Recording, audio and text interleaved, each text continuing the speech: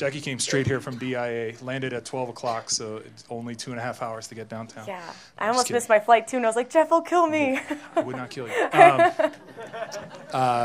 Coming back from Minneapolis, right? New York from today. New York. Oh, okay.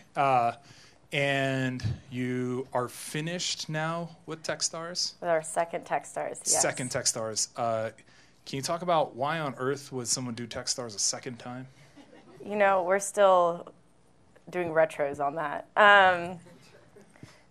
We did our first Techstars here in Boulder, and that one I barely knew what Techstars was, to be quite frank. It's been fascinating to hear the last two speakers because with Andy talking about transferring skill sets. I was a school teacher with Teach for America, and then I did oppositional research for political candidates, and now I'm CEO of a wearable tech company. And I swear the skill sets did transfer. What I've had to figure out is HR and finance.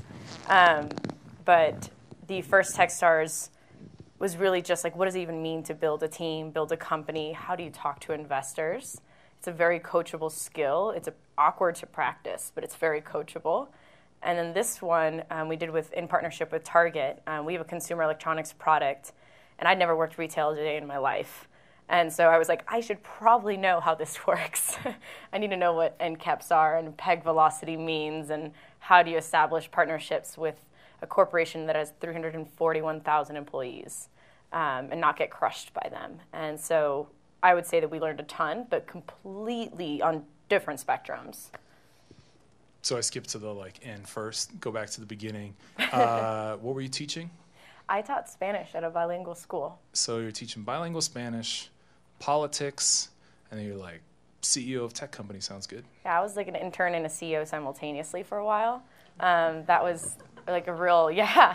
Like that's why people joke when people are touchy about titles. I'm like, let it go. It is not a big deal. It's about what you're getting to work on. But I came up with the idea when I was in college for Revolar. So Revolar is a discrete wearable that clips comfortably under clothing or onto your keys. If you're feeling uneasy or unsafe, you can press it and let people know your status and share your live updating location. And it has different capabilities for different situations, so you can exit uncomfortable conversation, have friends virtually walk you home, or have help sent to you, depending on how you trigger it. And I'd come up with this concept when I was in college and started the patent process my senior year. And we actually just got awarded the patent 4 years later. So that was really exciting, like 2 weeks ago. And somebody told me it's going to take you years to bootstrap to get off the ground. And so I thought, let me pick teaching. That pays really well. And it's been my experience. Yeah, also. Right? Yeah, right. You have I had, when I started teaching, I was so dumb. And I was like, well, you get done at 3. I'll have the rest of the day to write code and do whatever, build side projects, So then you find out how much grading takes. 3. I didn't know it was 3 a.m. That was I definitely. People were like, "How on earth? Teach for America is an intense program. Like, how did you do both?" And I was like, "Well, I didn't have anything else to do, so I was just doing it all." But the leadership that came from that, the skill set, I think if nothing else, I gained the emotional intelligence to handle what it looks like. And funny enough, studying child development, on our board is Jenny Lawton. She was the CEO of MakerBots, the 3D printing company. And her and I talk about how the scaling of a company follows very much like the development of a child. Like when we were a teeny team, it was like being in kindergarten. It's super easy. It's just, you're all friends. It's a tiny little circle. You're all living in our apartment, which we literally did. And then you start to grow, and it gets really awkward, like middle school. You start to not know how to communicate anymore because you have different teams. All, missized. Yeah, it gets really awkward. So we we're squarely in middle school, and I think now we're in high school. I'd like to think that we're getting slightly better at communicating. Please tell me there's an R letter jacket. we have gear now, so yeah, kind of. But the varsity jackets. We wanted to make sure to set back-to-back Techstars champs because we were the only company, especially the only female-led company who's ever done Techstars twice, let alone back-to-back. But I don't think our business would be where it is without that. But yeah, it's definitely been you feel the growing pains. Continuing my totally non-linear questioning, in college, how'd you get interested in this issue?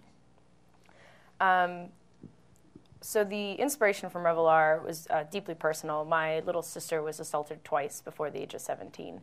After her second attack, she had to get homeschooled her senior year of high school when I was in college.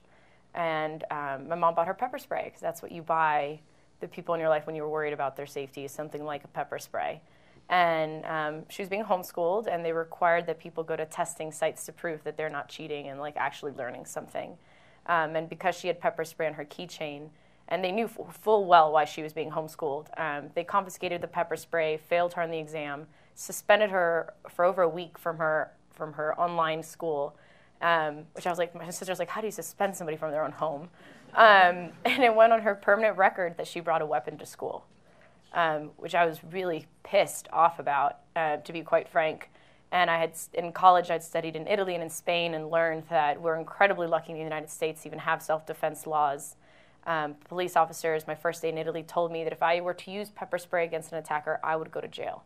They didn't have self-defense laws. In the Netherlands, that actually recently happened. In like the last year, somebody stopped a rapist with pepper spray and is now facing charges for using pepper spray.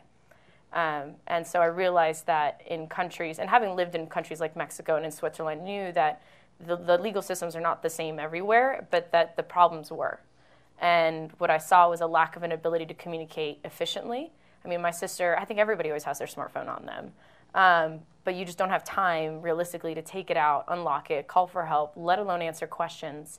And calling 911 is a privilege that some people feel safe calling 911. Not everybody feels safe calling 911. And, you know, growing up in Latin America, we definitely don't call the police. That is not something my family in Colombia would think to do.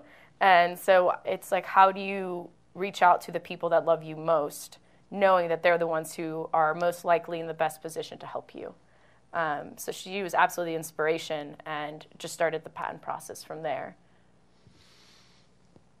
So you get out of teaching, decide to start doing the company full-time. And how did you like get the initial wheels turning? You just grabbed a 3D printer and like, back up everybody, I got this. The first time I saw a 3D printer, I was like, hey, you know, talk about magic. I mean, I couldn't agree more. I actually wrote a blog that said Techstars felt like I was a muggle, and then I discovered the magical world of tech. I was like, whoa, this is where it's been, huh? Because I was an international studies and Spanish major, like total Luddite. But what was the question again? Like, how did you actually get the ball rolling? Like, you had the idea, a little bit of business plan. Like, how do you make a thing? First thing I did was trick my co-founder into living with me. You have to have that rock star by you, and she actually went to business school, so she knew like what a business plan should look like and how to put it together. If you've ever watched Silicon Valley, you know when like Jared comes in and he's like, what are your roles and responsibilities? That was like the equivalent of my co-founder coming in. She was like, so what are we going to do about roles and this and that? And I was like, what? Like, we're just going to build this, okay? Like, it's going to be great. And she's like, okay, but like how? I was like, I don't know. We'll figure it out. And so we were living together working part-time jobs. That's when I was the intern. And we went to Denver Startup Week, and I pulled a bunch of my friends who worked night shifts, like had night jobs. I got them fake business cards so we'd look like a bigger team than we were. There's like a lot to be said for faking it until you make it. And yeah, and so we rolled with like 8 people to our first Denver Startup Week. I was like, this is what you're going to say. This is all you're going to say. I was like, you're going to go to all the events because I wish I could be there. You're going to take notes for me. I'm going to buy you dinner at the end of this week. And bring me all the business cards for anybody you meet that's interested. And so we made it look like our team was a lot bigger than it was. And we ended up winning a back of the napkin competition, which won us free legal services. And I learned what SEO was. So we had to change our name. And what was the original name? Oh, we've gone through a few, but the last one was Fear-Less Solutions, Fear-Less Solutions, which was a mouthful. And like no way we were ever going to win that online battle. Yes. So we rebranded. And we also met mentors. I went to the Women Who Start Ups. I don't know if you guys have ever been to Women Who Start Up here. It's phenomenal, run by Lizelle. And I had read research as a teacher that if you tell boys no more questions, they're more likely to still shout out or keep their hand up and ask the question they want to ask. The little girls are less likely to. And so I knew that like women who start up, I was like, this is going to be my panel. Like if anyone's going to care about what I'm trying to do, it's going to be these people. And Lizelle, who didn't know me back then, was like way in the back and like didn't see my hand raised. And I'm like right in the front so I could get their attention. And there was this really awkward moment where they said no more questions, and I kept my hand up, and I was like, oh my God, this research better be right. I was like, this is so embarrassing. And I kept my hand up, and the people on stage started laughing at me, and they're like, you know, let her ask her question. Like, she clearly isn't going anywhere. And I literally said, like, I was a teacher. I know business is about relationships. At the end of the day, it's about who you know. I'm trying to end rape culture via tech, and I don't know anybody. So how do you get your foot in the door? And they all offered up to talk to me. And of all of them, Jane Miller, who's in Natural Foods, by the way, became one of my mentors. I read her book, Sleeping Your Way to the Top and Other Myths About Business. And she then introduced me to the Foundry Group, who are now our investors. But it really started at Denver Startup Week and just kind of putting ourselves out there and making sure that people heard what we were attempting to try to do. So at Denver Startup Week 2 weeks ago, I was with a mutual friend of ours, another female CEO of a tech-led company. And she was like, I was like, how's your week been? She's like, it's nice, but I got invited to so many things. Every day I was invited to like 14 things. And then I realized why. Fucking Jackie's in Minneapolis, and so everybody's inviting me as like the one lady CEO. I'm like, okay, well, Jackie's back now, so we're back to 2. Y'all can split duty. So Denver Startup Week is pretty neat. If you didn't get to engage with it this year, like definitely check it out next year. I love it. So you get a couple of folks together. I believe you begged, borrowed, and stole some like technical people at the beginning and some of their time, a little bit of like side time and side. While they were doing other jobs or like coming off of other jobs, is that right? For sure. I mean, we got our one, it was kind of like a real ragtag team, right? So our first CTO had failed retirement twice. And he was an advisor for the incubator Innosphere we were a part of, and we had launched a Kickstarter. So we got offered from the Foundry Group seed funding and launched our Kickstarter simultaneously. I literally fainted at the end of those 3 months. It was like a lot because there was only 2.5 of us working at that point. But both things went successful. And he calls me up in the middle of our Kickstarter, and he's like, I'm an advisor for Innosphere. My guess is you're using low energy Bluetooth. Do you need somebody to build you a prototype? And I was like, how'd you know? You know, like, I was like, he's like, well, it had to be Bluetooth. Like, how else were you going to make it talk to the phone and da-da-da? And I was like, oh, okay. He would, like, print out sheets for me and be like, this is a crystal, this is a clock, this is, an electronic circuit board, this is how it works. And then we got into Techstars, and he came along for the ride. And then Tom, who is another advisor for Innosphere and has 25 years supply chain and manufacturing experience, he was a former VP of global engineering at OtterBox, did the same thing. And people are like, how did you get these people? I'm like, they found me, which is the craziest thing. And then I call him our little genius dev, Juan, completely self-taught iOS, had just graduated from college, was Andrea's little cousin, lived in Texas. And I get on a call with him, and he's like, I really want to learn how to, build iOS. And I was like, okay, well, I have no money. You can live on our couch. And, you're just going to have to figure it out. I'm not going to be able to give you any kind of guidance, zero support. So, if you want the job, it's yours, but, you got to get over here. And to his credit, he showed up in his car from Texas, 3 days later.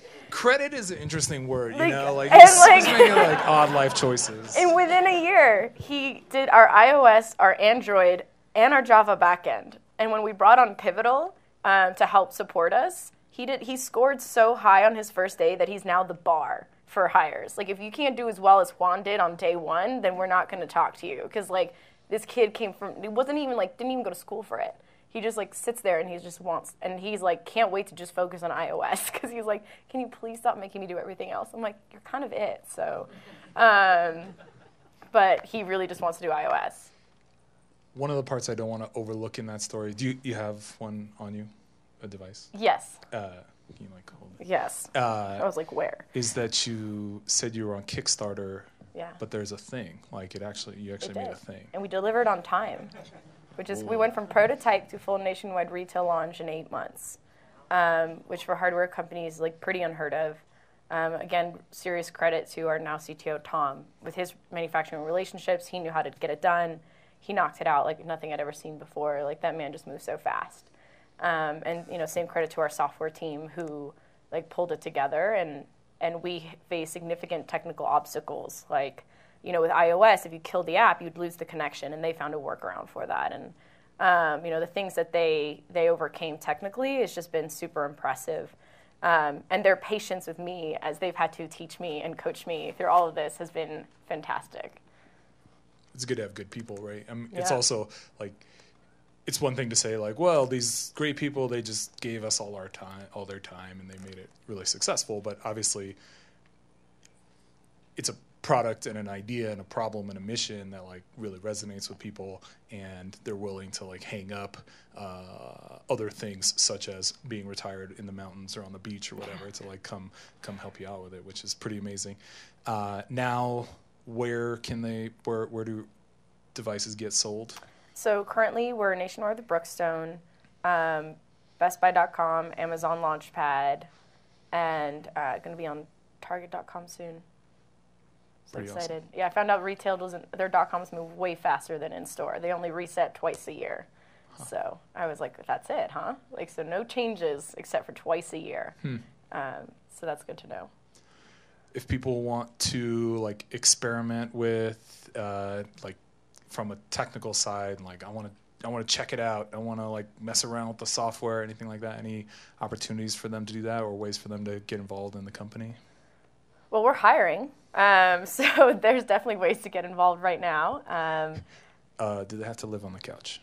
They do not. Like, we have like real, you know, investors and funding now. It's a nice change. Like, it's really nice, and it's actually really funny because like we still like, even after this next funding, we'll be way closer to market. But even with the $3 million we got from the Foundry Group, that didn't put us in a position to always be at market. And people would be like, oh, you know, like my salaries were higher there. And I was like, compared to my teacher salary, this is sweet.